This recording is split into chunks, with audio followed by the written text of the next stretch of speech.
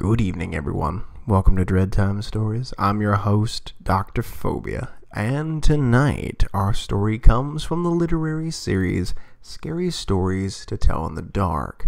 So sit back, relax, and enjoy tonight's tale, Wait Till Martin Comes.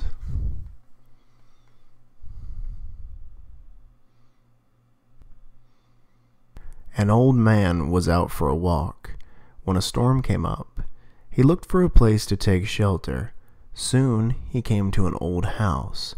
He ran up on the porch and knocked on the door, but no one answered.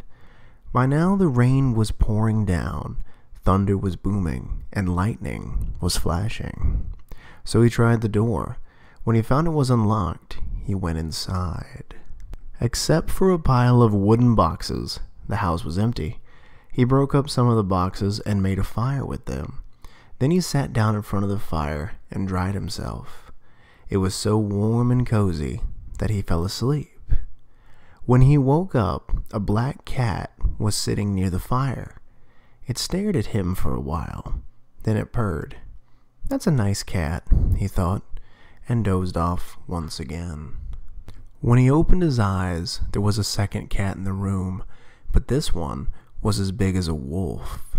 It looked at him very closely and asked, "Shall we do it now?" "No," said the other cat.